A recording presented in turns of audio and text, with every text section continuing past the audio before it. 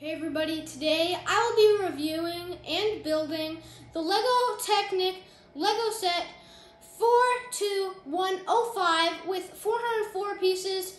Also, it's a 2-in-1 set, so I will be able to build 2 builds. It'll be super fun. Let's get building! Let's get building. Let's get building!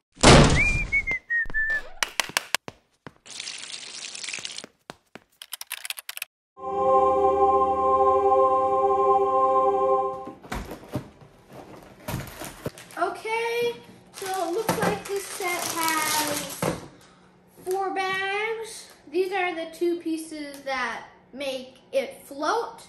Yeah, this boat floats and that makes it pretty cool. Let's open up these bags.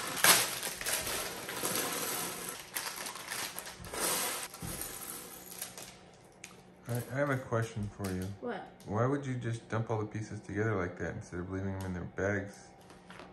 Trust me, Dad, I've had bags where there are like 500 pieces in each one. There's only 404 pieces. These pieces are pretty distinct, so it shouldn't be too hard to find them.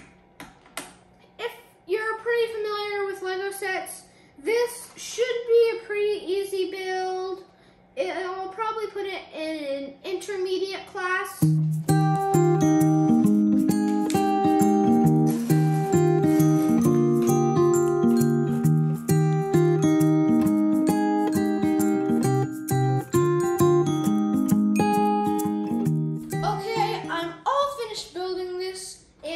Much bigger than I thought it would look. It looks pretty amazing, if I have to say myself. And I can't wait to test it out and see if it actually does float.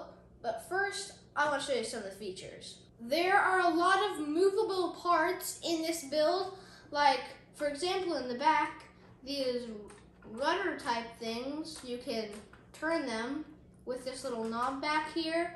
And these 2 sails, with this and this, you can control them. Like a real sailboat. And also, if you pick this up, if you spin this, then it will move this right here. And same with this side. Let's test it out on the water. Since we happen to have this hot tub, I decided I'd show you guys what it looks like on the water.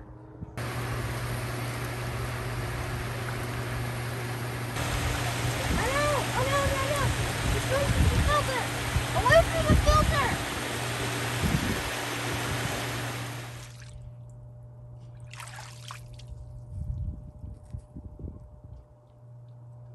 Honestly, this is insanely satisfying to watch float in the water.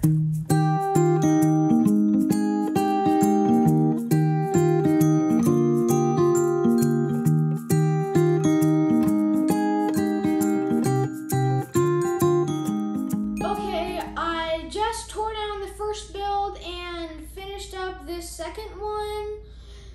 It looks pretty cool. It's a speedboat, doesn't have as many moving parts though. The only really moving part is back here. When you turn this knob, these 2 motors move. That's really the only moving part. And this, but I'm not really gonna show this. Yeah, show it. Boats don't do this. Who cares? It's part of the Lego build. Overall, this second build has been pretty fun, but one of the main problems is that it didn't come with an instruction manual, and if you probably already saw in the time lapse that I was using an iPad as an instruction manual because it came with no instruction manual for the second build. This build took around 2 hours to make. It's always nice having a 2-in-1 because that's hitting 2 birds with 1 stone, an expression I know. Well, let's get to the float test. The float test for the first build was very satisfying to watch for me, so this will be really fun seeing this in action.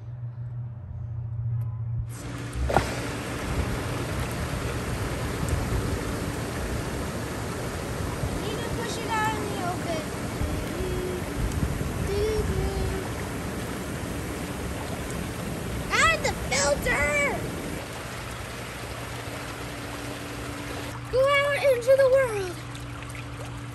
Overall, this has been super fun to build.